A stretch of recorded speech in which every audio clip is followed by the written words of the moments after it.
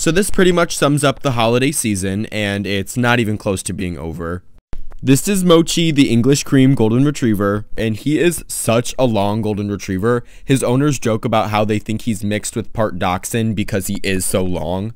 Mochi has some itchy skin, so the vet said to use this shampoo, and I'm not going to put in my 2 cents on this shampoo. Oh, and Mochi is out here looking like Megamind. When I was bathing Mochi, all the shampoos I used were hyperallergenic, and I used no fragrances, no sprays on him whatsoever. Which is hard for me because I like my dogs to leave smelling like they just left a Bath & Body Works. But with no fragrances, Mochi just ends up smelling like nothing. It's like he's not even here. It's like smelling a piece of air. Before I leave work, I do sometimes spray myself with dog cologne because some of these colognes just smell better than a person's cologne, okay? I've gotten compliments on it before, so end of discussion. But Mochi is all done. Bye, Mochi!